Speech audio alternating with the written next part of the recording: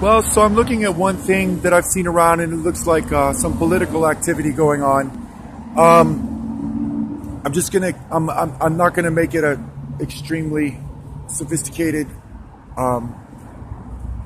video for this video message, because it's not my favorite subject. But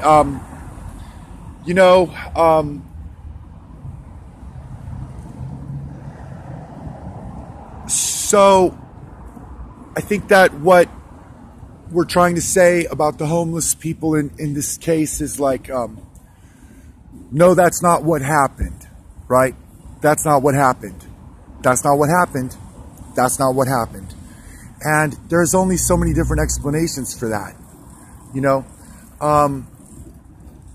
I think that you could be talking about how you're looking at the future, and this is what people are going to remember.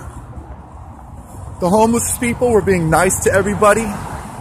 Everybody was leaving them on the sidewalk. And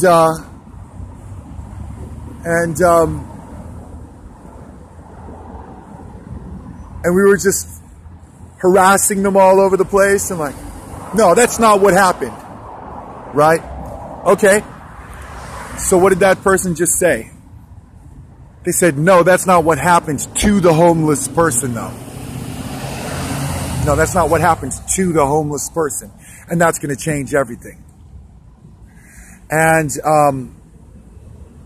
the other thing is that when you get into just this philosophy in general, that it's something that I was talking about once before, is that there is a legitimate reason why people go to a mental institution. And that's one of them. Homeless people being homeless people not having money. No, this is not a legitimate reason for a homeless person to go to a mental institution.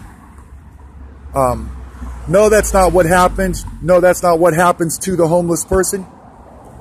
Yes, that is a legitimate reason why people might end up in a mental institution. So, whatever those realities are communicating for you could be something to think about.